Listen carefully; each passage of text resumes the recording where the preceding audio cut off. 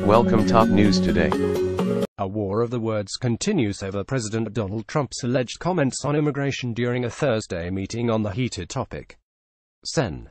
Dick Durbin DIll claims Trump described Haiti and certain African nations as shoals. Reports of the exchange sparked outrage and accusations of racism across the nation and in areas around the globe. Trump denies making the statement. So what is the truth about what Trump said? At his point, it appears to depend on which politician you choose to believe. Sen. Tom Cotton Rock explained his take on the comments Urban and Sen. Lindsey Graham RSC that followed the immigration meeting. Cotton made the comments Sunday on CBS's Face the Nation. What Senator Durbin and Senator Graham proposed is to expand our country of origin and quota-based system, Cotton told host John Dickerson. The president reacted strongly against that, as he should, and I do, as well, because we want to get away from a country of origin system that treats people as Nigerians or Norwegians and treats them as individuals, doctors, scientists and computer programmers, and so forth. He reiterated that we need to move to a skills-based system.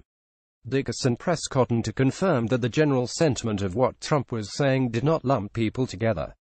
I did not hear derogatory comments about individuals or about persons, no.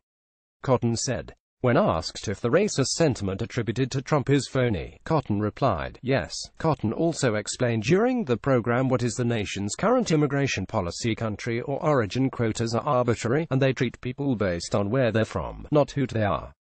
Today, for instance, over 300,000 Indians are waiting to immigrate to this country and they can't do so, because we have arbitrary caps on the countries from which people come.